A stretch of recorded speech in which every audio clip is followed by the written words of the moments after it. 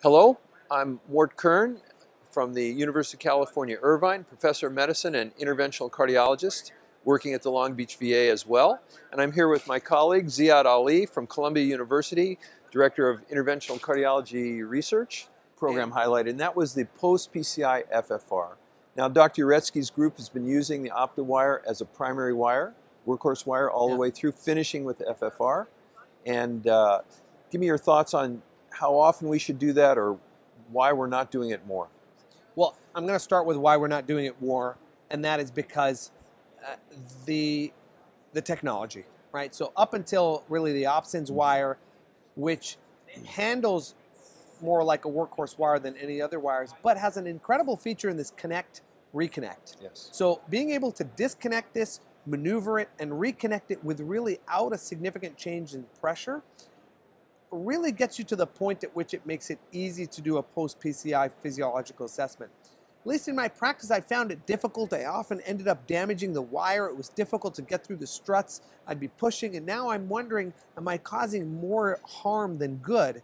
And I think we have a very good idea and understanding of the physiological concepts, the background, but we're limited by the wires, and we have been traditionally.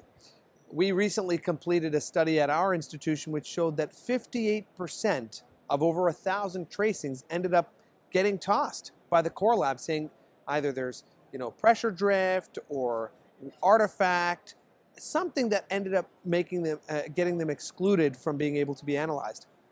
That's a huge problem. What can we do to fix that 50% bad tracing track record?